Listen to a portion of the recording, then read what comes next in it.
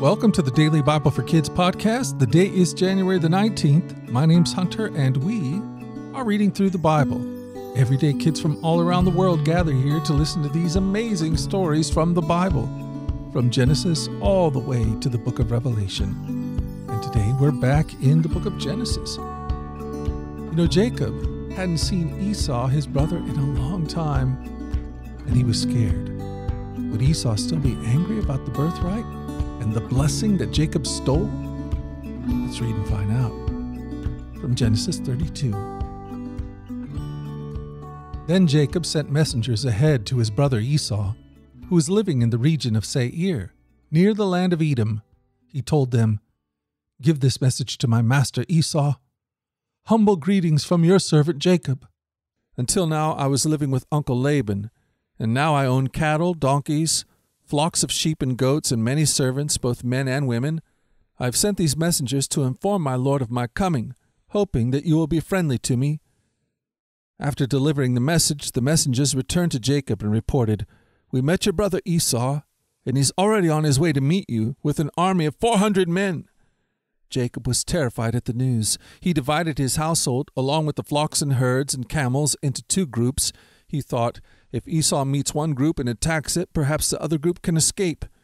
Then Jacob prayed, "O God of my grandfather Abraham and God of my father Isaac, O Lord, you told me return to your own land and to your relatives, and you promised me I will treat you kindly.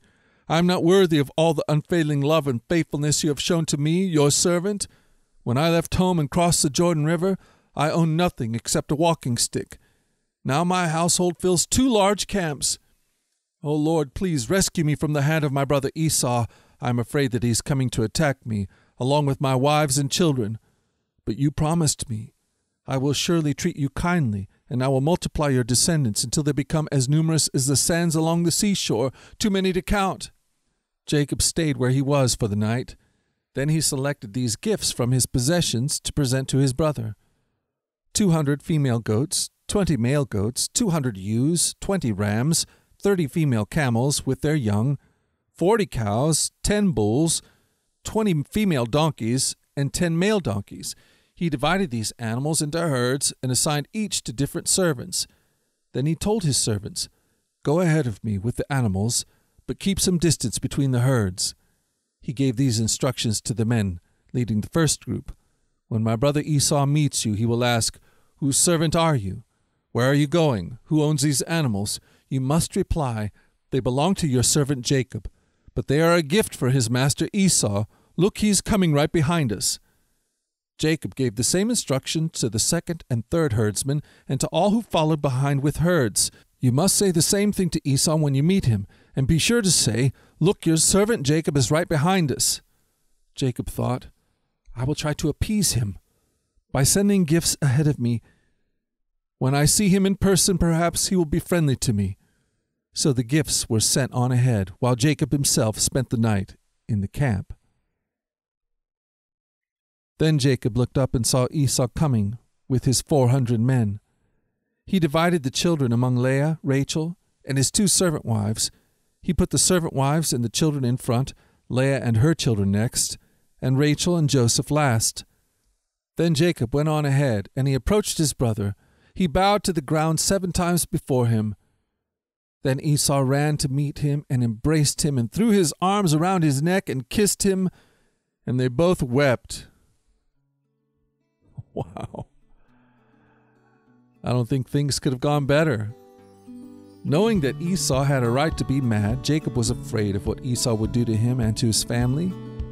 To deal with his fears, Jacob prayed for protection, and God answered him. God kept Jacob and his entire family safe. When we are fearful of someone or something, we need to pray too and ask God to keep us safe. God protected Jacob, and he'll protect us too. Jesus said this in John chapter 14, verse 27. "I am leaving you a gift, peace of mind and heart, and the peace I give you is a gift the world cannot give. So don't be troubled or afraid." Well, there you have it. We don't need to be troubled or afraid because God is with us and He's for us. Well, my friends, we have done it again. We've spent another day in the Bible, and I plan on being back here again tomorrow to do the same thing. Lord willing, and the creek don't rise, I fully intend to be here. Until that time, let's go forward in His joy.